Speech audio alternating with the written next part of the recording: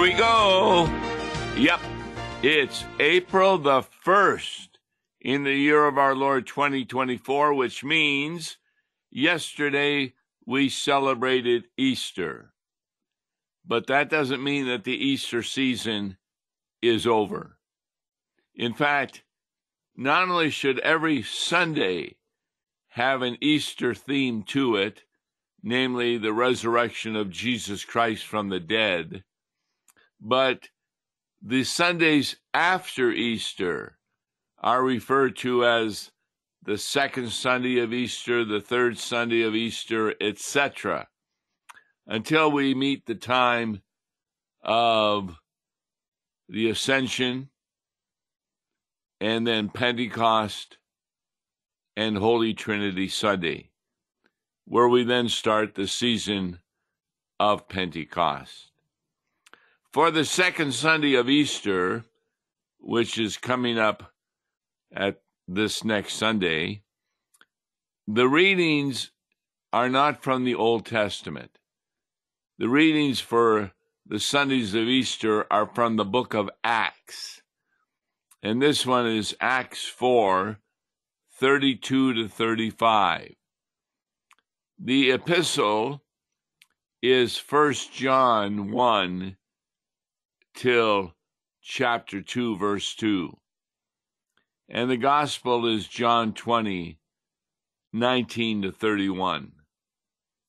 Now, the gospel is well known, for that is the appearance of Jesus to his disciples on Easter Sunday.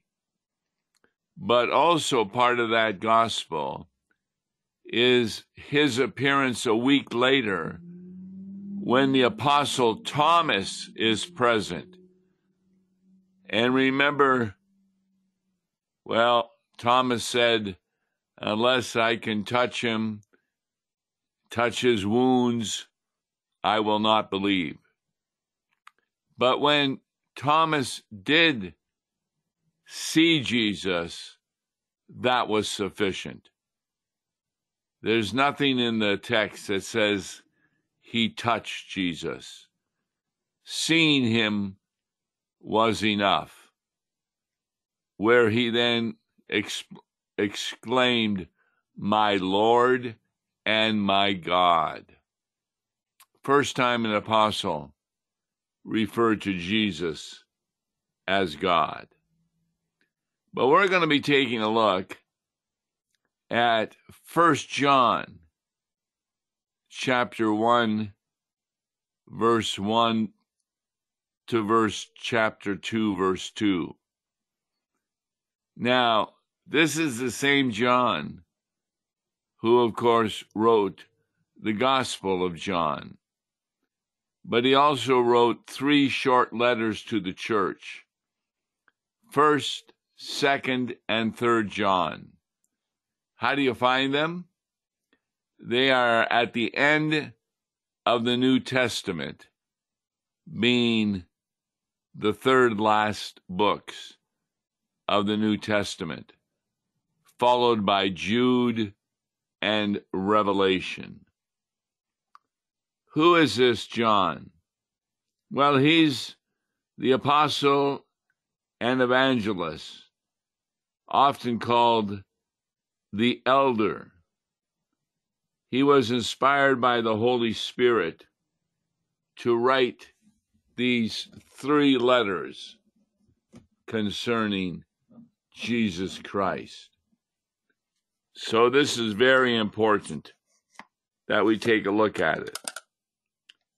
We're not sure everything about when it occurred, but most people will say it occurred around AD 85 to 95. And that was the same period in which the Emperor Domitian began a terrible persecution of Christians throughout the Roman Empire. Places John writes about are the various churches, all of them likely in the region known as Asia Minor. In 1 John, he tells us of God's love. In 2 John, he reminds us that everyone who continues in the teachings of Christ and believes in Jesus also has the Father and the Son with him. And in 3 John, God's love is reflected in the love of John for a friend, and in John's eagerness to tell everyone about Jesus. So, without further ado, we begin verse 1 of 1 John. That which was from the beginning, which we have heard, which we have seen with our eyes, which we looked upon and have touched with our hands, concerning the word of life. Now, notice very clearly that these are really important words. John is saying that his message doesn't come from his own words, but from what he has heard, what he had seen with his eyes. Now, what's he talking about?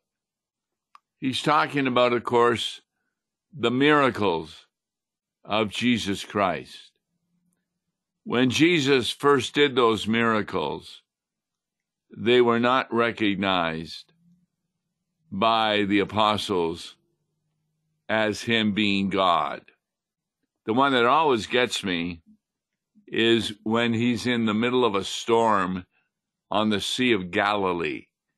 He stands up in the boat and says, "Peace, be still," and the storm goes away. Now, nowhere in the Old Testament was such a thing ever happening, such as the crossing of the Red Sea or the Jordan, except by the power of God. Now, sure, Moses put his rod over the Red Sea, but that was in obedience to a commandment of God to do so. So it was God who was the one who really did that. God did everything. Why the disciples couldn't figure out Jesus was God, but they say, when he calmed the sea, "Who is this man?" as to what he has done.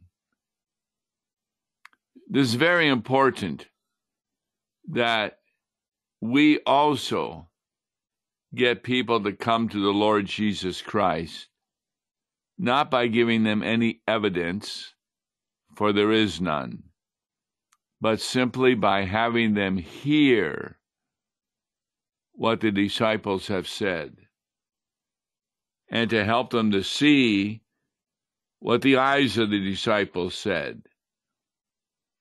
And touched with our hands concerning the word of life could refer both to the sacrament of baptism and the sacrament of the Lord's Supper.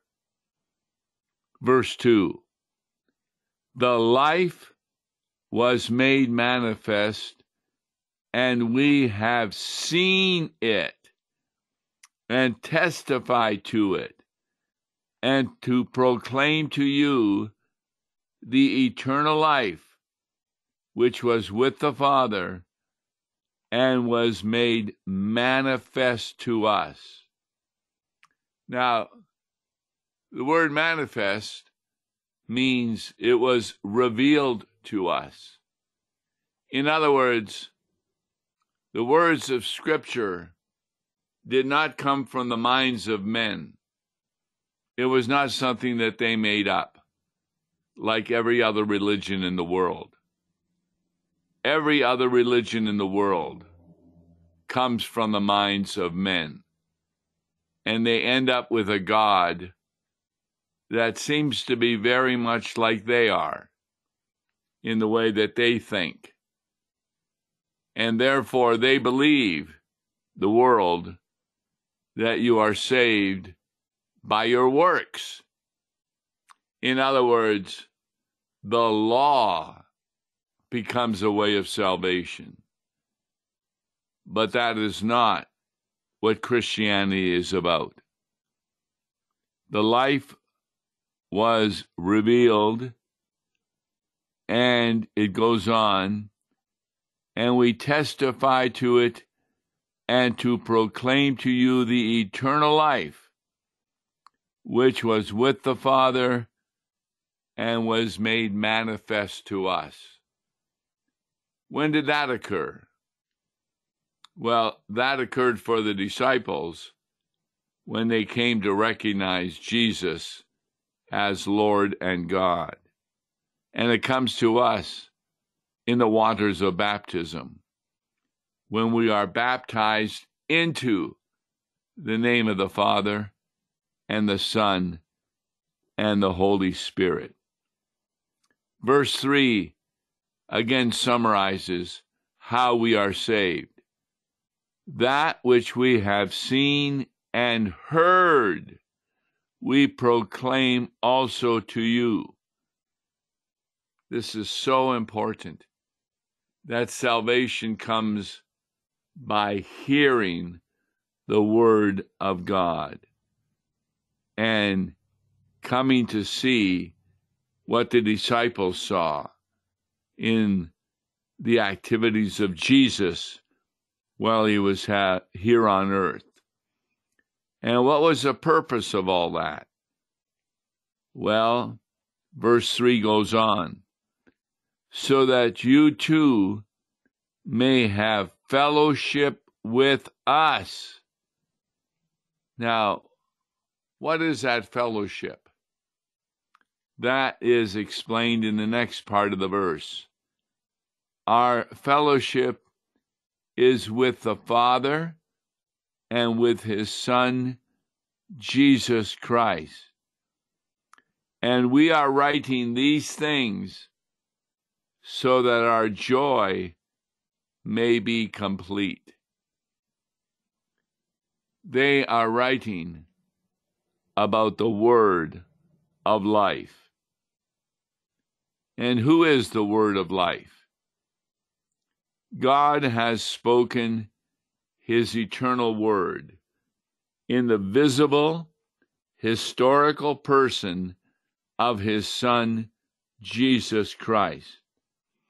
The whole substance and blessing of the gospel is found in this unique person who is both God and man. You see, the law deals with obedience to the commandments. But because of our inability to have the right motivation in following the commandments, God bestowed upon us his Son, Jesus Christ. And remember the big shuns, T-I-O-N-S, his incarnation, his crucifixion, his resurrection, and his exaltation back into heaven to be at the right hand of God. It is this man through whom we have received life. And that comes about by hearing the Word, being given by the Holy Spirit the faith necessary to believe the Word. And so in Christianity, one is saved through trusting the promises of God rather than being obedient to the commandments of God. Now, those commandments, you finally do begin to become obedient to after you have received the gift of the Holy Spirit and you begin the sanctified life. The sanctified life is where you do follow the commandments of God. You desire to follow them because of what? Well, I would say that the world would say because of the love that you have for God. No, that's not why you follow the commandments. John says the very opposite. It is because of the love that God has for us that moves us to love God and therefore obey his commandments. Verse 5, this is the message we have heard from him and proclaim to you. Now, what message are they talking about? Go to the Mount of Transfiguration. And not only does God the Father say, this is my beloved Son, but what does he say about Jesus? He says, listen to him. That's the message of the Transfiguration, to listen to Jesus, because we proclaim to you that God is light, and in him is no darkness at all. Now, what's this talk about light and darkness? There are many metaphors that God uses in the Bible to explain the gospel of Jesus Christ. And one of them is the difference between light and darkness. Have you ever gone and visited a cave where there is no light? It's totally dark. You can't find your way around. That refers to the darkness of unbelief. But then, in verse 6, if we say we have fellowship with him while we walk in darkness, we lie and do not practice the truth. What's John talking about there?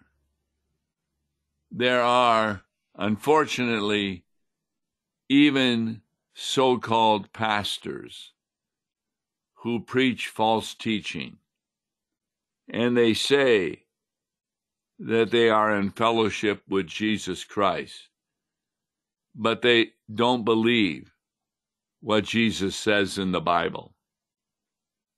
They believe instead in evolution.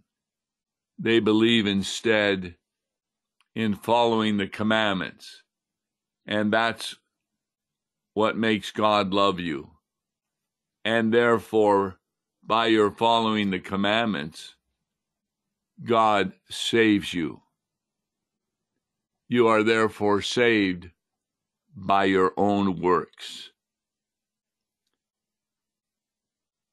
Verse 7 continues, but if we walk in the light, as he is in the light, we have fellowship with one another, and the blood of Jesus, his Son, cleanses us from all sin. Now, where does that notion come from? It comes from the original Passover. Israel was in bondage in Egypt. They were told to sacrifice a lamb or a goat and put its blood over the doorway. And those who believed that promise did that, and the angel of death passed over that house. They then went to the Red Sea. The waters opened up. They crossed into the wilderness. All of that was the work of God. So also, when the people disobeyed God, and God permitted poisonous snakes to enter into the wilderness and bite people, and they died, then Moses was instructed to put a pole up with a bronze snake at the top of it. And all who looked at that were saved. John, in John 3, talks about that so also, as Jesus was lifted up, like the snake was on the pole, so also we will be saved by looking to Jesus as our Savior. That's walking in the light of the gospel of Jesus Christ, which we believe by the power of the Holy Spirit. And when we believe that and recognize our sinful nature, verse 9 says, if we confess our sins, he is faithful and just to forgive us our sins and to cleanse us from all unrighteousness. Wow, what a gift of salvation, that all of our unrighteousness, all of our sins are washed away. That was the mission of John the Baptizer, to get people to recognize their sin and to have them washed away. And by looking forward to Jesus, who would come to wash away the sins by the Holy Spirit, not just by water, then the people come to faith and are saved by believing the promises of Jesus Christ. Verse 10, if we say we have not sinned, we have made him a liar, and his word is not in us. What a statement. How many people come to church, and when they are to confess their sins, they say, well, I don't remember any sins I did this week.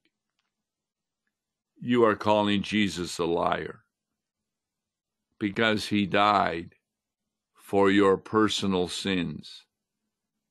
And so, if you don't think you've ever sinned, then the death of Jesus is in vain. Chapter 2, verse 1. John says, my little children, I am writing these things to you so that you may not sin. Yes, that's the purpose of the life of sanctification, to rest in the assurance of Jesus Christ and have no need of sin. But listen to verse 2. But if anyone does sin, we have an advocate with the Father. Now, what is that? That's legal language.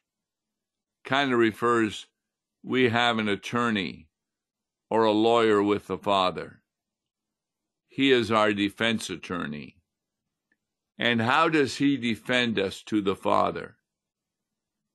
Not by showing our good works, but by showing his good work on the cross, that he died for these people. So we have an advocate with the Father, Jesus Christ, the righteous, the one who is holy. And verse 2 explains how he is our advocate. He is the propitiation for our sins. What does that mean? He is the one who paid for our sins. The sacrifice lambs of the Old Testament pointed forward to Jesus as a propitiation not only for our sins, but as verse 2 continues, and not for ours only, but also for the sins of the whole world. This is really critical. So we do not say to someone, well, if you become obedient, God will forgive your sins.